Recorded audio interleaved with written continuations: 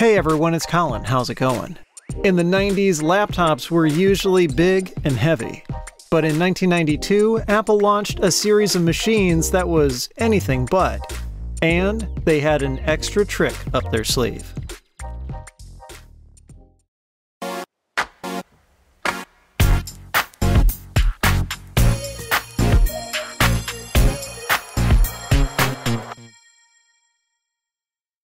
This is a Macintosh PowerBook Duo 270C. I picked it up with a few other accessories, and it's overall in good cosmetic condition. When I got it, there was something a little off about this corner of the lid. It looked like the display housing popped apart. And here's why. This thing must have been dropped, as I found the display was cracked. The computer still powered on, and even the backlight worked, so I set out to fix it. I started by peeling the screw covers off with a craft knife. These are unfortunately very thin, and I tried not to damage them. In the service manual, these are called out as being disposable, and they should just be replaced with new ones when removed. But good luck finding some new ones in 2020. I took out the T6 screws under those covers, then closed the lid and popped the back housing free. The front edge has tabs that clip it to the screen bezel, and these were all in good shape. I did find one set of hooks by the latch assembly that had snapped off, but thankfully the rest were still fine. I then removed this tape securing the foil shielding and took out the T8 screws holding the screen in. Peeling back the shielding revealed the screen's part number. It's model LQ9D041, originally made by Sharp. That LCD panel isn't being made anymore, but I managed to find a few eBay listings for used or refurbished ones from sellers in China. One thing I noted was that they all had the letter A at the end of their part numbers. I figured that referred to a small production revision, and since the panels in the pictures looked just like the broken one from my Duo, I bought one. It took several weeks to arrive, but the replacement screen was packaged very well. While it was sold as refurbished, it looked to be in good condition. I got the old panel removed from the PowerBook next. The inverter board needed to be unscrewed so I could disconnect the backlight cable and another flat flex ribbon. Then I got the display signal cable disconnected with the help of a spudger and carefully peeled it from the back of the screen. It had been stuck down with some double-sided tape. And since I had removed the screws earlier, the broken display simply lifted out. And this is the point where I encountered a major problem. The new panel didn't fit. I could get the screw holes to line up on the left side, but the right side stuck out past the edge of the display housing. And comparing the screens, the new one wasn't just longer, but taller too. I suspected that perhaps the difference was just in the dimensions of the metal outer housing, and there was only one way to find out. The back of the display was held on with a few Phillips head screws around the outside, and after those were out, I could lift it off. But when I did the same to the new screen and lined them up, I found that their inner plastic frames were different sizes too. I decided to disassemble them further. These metal tabs got bent flat, then I could flip the whole thing over and remove the front housing. There were PCBs around the perimeter with flat flex cables that attach to the glass layers of the screen. This is what activates the matrix of pixels. Each flex segment has a controller chip soldered directly to it, and the PCBs underneath are glued to the frame. It would have been difficult to remove everything without causing damage, and it's probably just as well, because it turns out those PCBs were different sizes too. There was just no way to get this new screen to work in the PowerBook. The way these older LCDs are constructed makes it a lot easier to understand how they operate. There's a thin fluorescent tube running along one edge that makes up the backlight. On the back of the screen is a clear acrylic layer that has a fine texture on one side to help disperse the light evenly towards the front. Underneath that are two more layers to better diffuse the light. The screen itself is otherwise clear when the liquid crystals are showing white, and the polarizing layers on this display are sandwiched inside the glass layers. So why doesn't this screen fit? Did I order the wrong one? I looked at the auction listing again, and it indeed was for an LQ9D041A. But then I took a closer look at the part number on the actual panel I was sent, and it said LQ9D41A. No zero. The seller I bought it from must have overlooked the difference and sent me the wrong one. It's annoying that Sharp would have made two different panels with such similar part numbers, but even more frustrating was that it took so long for this one to ship and for me to start on this project that my window to return it had expired. I still wanted to fix the Duo. After watching listings for a while, I saw one pop up for a used LCD that had exactly the same part number as my original, no A suffix. So I rolled the dice and bought it. It came from a different seller, but something was seeming oddly familiar while I was unpacking it. The box and bubble wrap were the same, the blue anti-static bag was the same, and after I got a glance at the part number... Are you f***ing kidding me? Yup, it had that A suffix. Was this screen gonna work? Was it another one that wouldn't fit? Thankfully, my worry was misplaced. Despite the slightly different part number, the original panel and this one were exactly the same size, and all the mounting locations were in the same places. So it took 2 tries, but at least I now had an LCD that should work. I set it into the display housing, then got to work reconnecting the cables. Everything went back together as it should. The screws all lined up and the foil shield fit back on just fine. Before buttoning it up, I wanted to give it a test, so I opened the screen, connected the AC adapter, and the machine sprung to life. And the display, thankfully, lit up. There was one problem though, and it wasn't with the screen.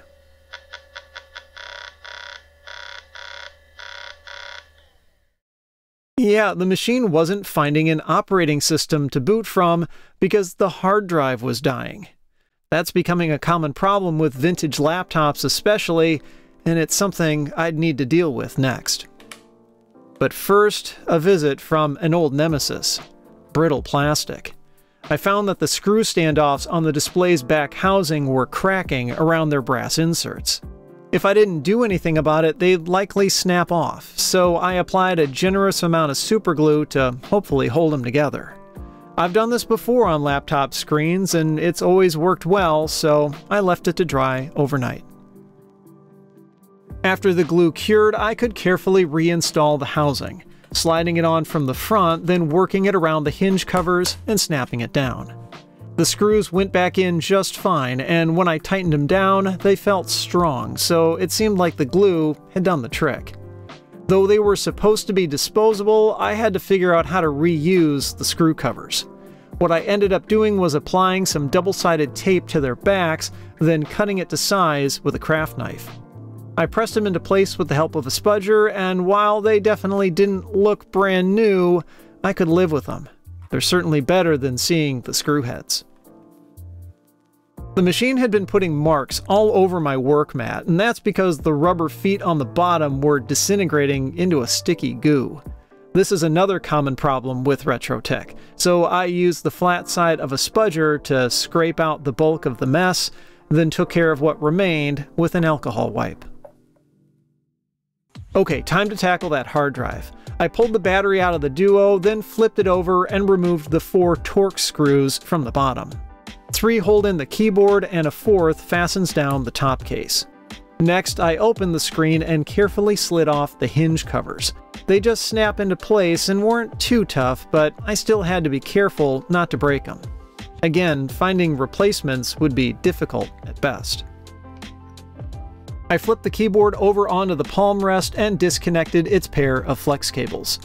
The top and bottom housing snaps together inside the battery compartment, so I got them separated, and then I could lift the top case up and wiggle it free. I noticed that a couple of the loops that the top case hooks into were broken on the right side.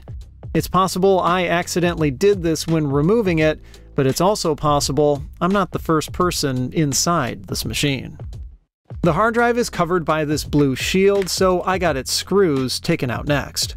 Underneath was a Quantum Daytona Model 514S. It's a 4500 RPM, 2.5-inch SCSI drive. I disconnected its interface ribbon from the motherboard, then the drive lifted out with its mounting bracket. On closer inspection, it looks like this hard drive isn't original.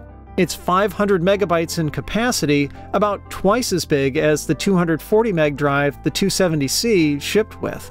It's also missing an Apple logo sticker signifying it as an original part. So I'd gotten the broken drive out, but what was I going to replace it with? Included in a lot of PowerBook Duo parts I picked up from my friends over at Free Geek Twin Cities was a sorry-looking Duo 280.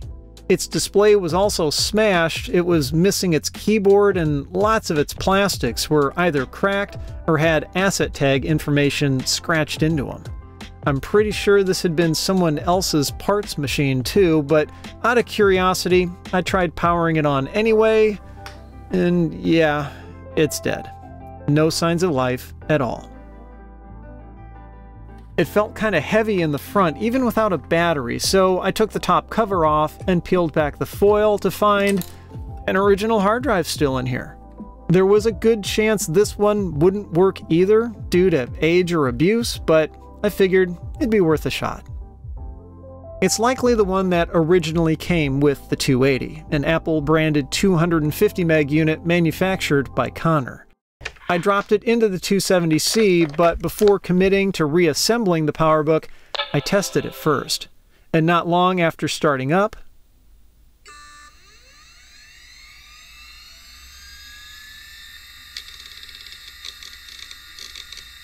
the machine began to boot from the drive. It seemed to be working just fine. This also gave me my first good look at the new screen. The backlight was nice and bright, and there weren't any obvious dead pixels. The hard drive clearly hadn't been wiped. That's something I definitely need to do, but it did let me check how much RAM the machine had. 12 megabytes in total. These came with 4 megs soldered to the motherboard, so this one had an 8 meg upgrade. Nice. With the drive installed and working, I could finally get the machine reassembled for good.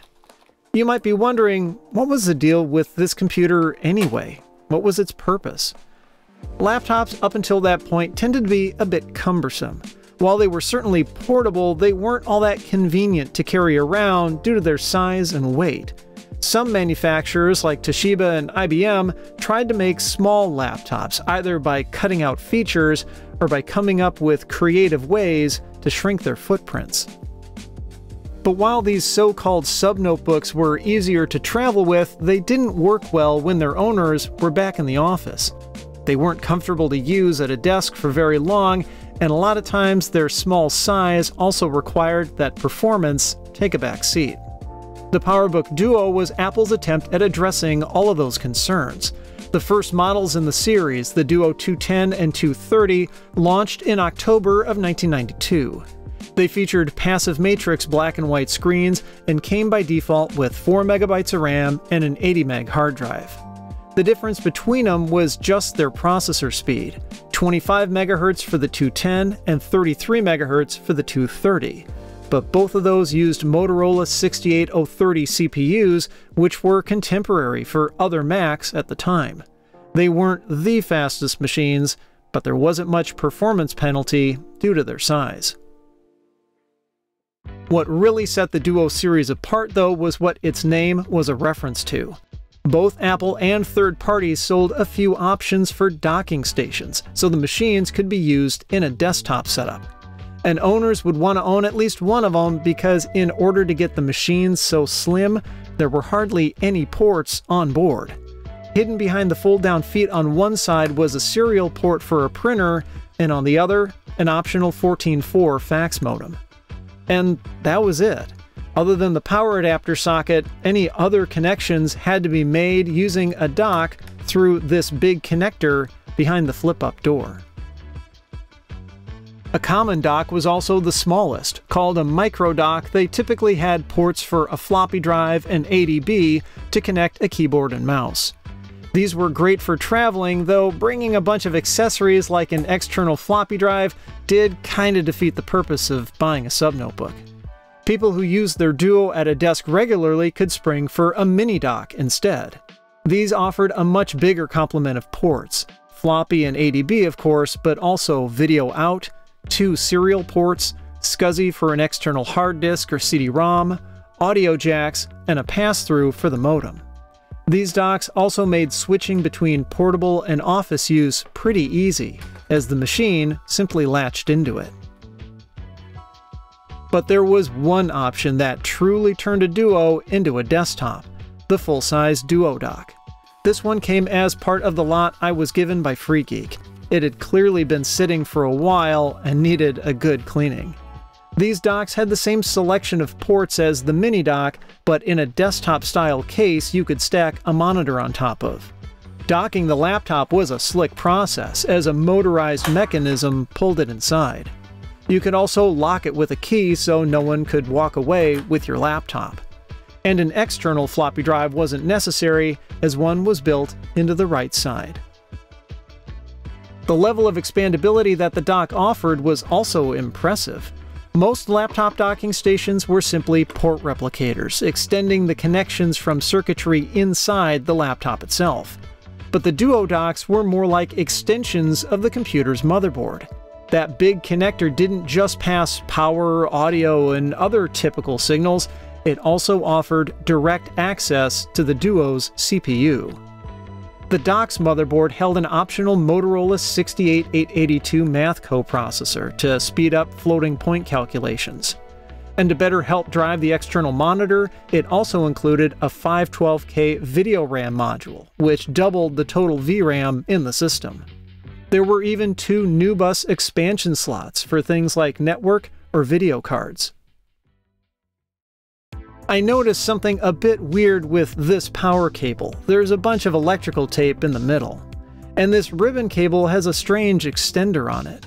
Neither of these seemed factory, so I decided to disassemble the dock further to investigate. I loosened a few captive screws in the middle, then the entire mid-frame could slide forward and lift out. And flipping it over reveals one more expansion option: an additional hard drive. This was an optional upgrade for the dock, which came with a 230 megabyte disk. But something seemed a little off here. The SCSI ribbon cable looks like it's been used before, and I found that the drive was wedged into its mounting tabs using a chunk of wood. I suspected that this dock originally came without a drive and its owner hacked one in at some point. Peeling the suspicious tape off the power cable pretty much confirmed this. Ah yes, the old twist and tape method. They must have had experience installing car stereos too. I couldn't leave it like this, so I soldered the wires and insulated them with some heat shrink tubing. They're much better. That chunk of wood wasn't welcome either, so I 3D printed a bracket and got the drive properly snapped into place. This drive is really interesting. It's had its original label replaced with one that declares the manufacturer's warranty is void, but doesn't indicate where it's from. My best guess is a computer recycler or company that refurbished used hard drives. Also in grease pencil on one corner is the number 195. It's written in a way that suggests it was a price. $1.95 for a Quantum SCSI drive? Having the mid-frame out also gives a good look at the Ethernet card. It's an original Apple NuBus network adapter. It supports 10 megabit connections through the AAUI port on the back.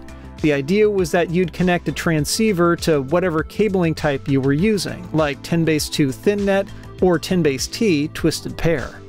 They weren't cheap either, with the card costing $350 and the transceivers going for about $150 each. Ethernet was a big deal in the early 90s, and 10 megabit connections were considered very fast. This card used a 10 MHz Motorola 68000 CPU to handle the network traffic. That means this card offered more performance than the Mac Classic from October 1990. With the drive sorted, I got the Duo dock put back together. Even though it wasn't really meant to be worked on by owners, there's still a surprising amount of serviceability to it. I could then turn my attention to one other item that came with the dock and broken Duo 280. Another Duo machine, but one that got me excited as soon as I flipped it over. It's a Duo 2300C, the last model in the series and the only one to include a PowerPC processor. This model launched in late 1995 and included a 100 MHz PowerPC 603E along with 8 MB of RAM and a 750 meg or 1.1 gig IDE hard drive. Its screen was slightly larger than the 270 and 280Cs at 9.5 inches, but otherwise, the only difference in its external appearance from those models is its use of a trackpad instead of a trackball. The machine was overall in good shape, but like with the 270C, the bottom feet were turning to goo and needed to get cleaned up. There was also an identification sticker that had long since faded that I peeled off. And on a front corner, some familiar writing. This time it's in red grease pencil and says $6.95, no cord. And if there's any doubt that's a price, this other sticker should eliminate it. Yup, this one had been sold by a thrift store, just like the hard drive from the Duo dock. The price of about $7 for this Duo blows my mind. It must have been sold many years ago. These days, 2300s go for several $100s on eBay. Just my luck though, I did find a problem with this machine. There's a gap in the rear display housing at the back, which means there's something wrong with the hinges. Sure enough, the rear display panel simply lifted off the screen assembly, and flipping it over revealed what I suspected. The plastic screw standoffs had broken. This is what I was trying to prevent in the 270C when I applied the superglue, but it's too late for this machine. The threaded metal inserts stayed fastened to the screws in the front housing, and I needed to remove them. I learned my lesson with the 270C not to use a craft knife on the screw covers, and instead sanded down the flat edge of a spudger to make it thinner. This worked much better at peeling the covers off with much less risk of damaging them. Then I could use a pair of pliers to hold the inserts in place while undoing the screws with a Torx driver. These standoffs are too far gone to glue back together, even if I had all the broken pieces. So it's 3D printing to the rescue again. I designed some replacement standoffs that would hopefully prove to be much sturdier than the originals. On one end, they had to follow the curve of the rear display housing, and I was happy to see that I got that part right. I also got the height to be the same, because otherwise the back might not sit flush when it's installed. Then I had to do something that I knew was necessary but still felt unnerving. I got out my flush cutters and snipped away the remaining bits of the broken standoffs. There was no going back now. My solution needed to work. I sanded down what I couldn't get with the cutters until I ended up with a perfectly flat surface. I used a ruler and marker to draw out exactly where the standoffs used to be and applied some superglue to the area. Then I got a standoff positioned into place. It was a little fiddly getting it exactly right, so I'm glad I didn't use any accelerator with the glue. The other side went exactly the same way, and I left it for a day to let the glue dry. Putting threads in plastic is usually iffy at best, so my plan was to reuse the metal inserts. I designed the hole in the standoffs to be slightly smaller than the inserts, and I used my soldering iron to heat the metal up and melt them into place. I can't recall exactly where I learned this trick, but it worked exceptionally well. I got the rear housing put back on and carefully snapped it down around the hinge covers. To my relief, the screws threaded in as they should. That means I aligned the standoffs correctly when I glued them in. But then, the head on the right screw snapped off. Thankfully, the brake wasn't flush with the insert, so I was able to use a pair of locking pliers to grab onto what was left and back it out. I tried to pilfer a replacement screw from that Duo 280 parts machine, but found that it was unfortunately too short. And that's because the screens on the color Duos are a bit thicker. So off to the hardware store to see if they had a replacement, and to my surprise, they did. Instead of a Torx bit, it uses a flathead driver, which is annoying, but it worked just fine in the Duo, and that's all that really matters. I got the screw covers reinstalled, then onto the ultimate test. Does the machine actually work? I plugged it in, and it powered on, then proceeded to boot. What a relief. It's running macOS 8 and also got an upgrade to 20 megabytes of RAM at some point. The hard drive is also the larger 1.1 gig unit that was offered, and based on some file date stamps, it looks like this computer was used up until the end of 1998. And with them now working, the only thing left to do to both of these machines was wipe the drives and reinstall the OS. Maybe not as satisfying of a task, but always less nerve-wracking than dealing with brittle plastic or hard-to-find parts. I've always thought the Duo series was a really cool idea, being able to take your desktop computer and make it instantly portable. And for the early 90s, it certainly was impressive. The problem is, not many people bought into it. Bought being the key word here, because everything about these laptops was expensive. When they debuted, the Duo 210 and 230 sold respectively for $2,250 and $2,600 US, and that was just for the laptop itself. The full-size dock went for about $1,000, and even the mini dock went for almost $600. Add in the cost of a monitor, keyboard, mouse, and other accessories, and the desktop setup could run you almost as much as the laptop did. Perhaps unsurprisingly, by the middle of 1993, only an estimated 100,000 Duos had been sold. Apple dropped prices on the 210 and 230 pretty significantly later that year. You could get a 210 for as low as $1,400, but new models announced around the same time remained expensive. The 270C with an upgraded 12 megs of RAM sold for $3,500 when it launched, and the Grayscale Duo 250 started at $2,500. But other than an active matrix LCD, it was actually the same as the 230. Now that's not to say you didn't get a quality experience from the Duo series. They only weighed about 4 pounds, which was significantly less than the 7 to 8 of most other laptops, so they certainly delivered on their promise of portability.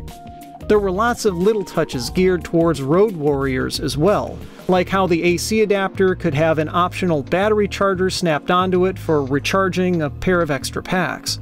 Those batteries also came with their own neat little storage cases and used the relatively new nickel metal hydride chemistry, which offered between 2 and 4 hours of life depending on use. And ultimately, it really was those road warriors that jumped on board with the Duo series. People who would spend significant amounts of time traveling for work. This is evidenced by this asset tag on the bottom of my 270C, indicating that it used to belong to John Deere, the tractor company. It was likely used by a sales rep or engineer visiting with customers and dealers throughout the US. This was the perfect use case for the Duo, and the high price was likely deemed worth it to the company because of the productivity it offered.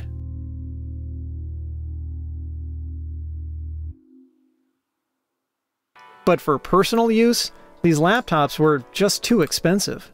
While a select few power users would have indeed saved money by getting a Duo instead of separate laptop and desktop computers, a lot of potential buyers felt like they were getting nickeled and dimed by all the accessories they'd have to pick up. Apple did try to lessen the sting a little bit by offering upgrades between models in the series. For example, if you bought a Duo 230 but later wanted the faster performance of the 280, you could buy an upgrade kit that came with a replacement bottom case and motherboard for less than what a new 280 would have cost. There was even an upgrade kit to go to the Duo 2300, but the resulting machine ended up as a kind of Frankenstein since the original screen and trackball assembly was reused. But the upgrade that didn't quite make sense was the one for the 270C. To install that kit, you'd swap the keyboard, trackball, and hard drive. And that's it. The kit was really just the complete laptop without those few parts. I can't imagine one saved much money this way, but maybe it's the thought that counts. And in some ways, that sentiment was Apple's modus operandi throughout much of the 90s. While it certainly had some productive and popular computers in its lineup, other machines seemed like a solution in search of a problem. Sadly, to many potential buyers, the Duo series fell into this category. But I think even they would admit that, in the very least, the PowerBook Duo was a pretty neat idea. If you liked the video, I'd appreciate a thumbs up and be sure to subscribe. You can follow me on social media at thisdoesnotcomp, and as always, thanks for watching.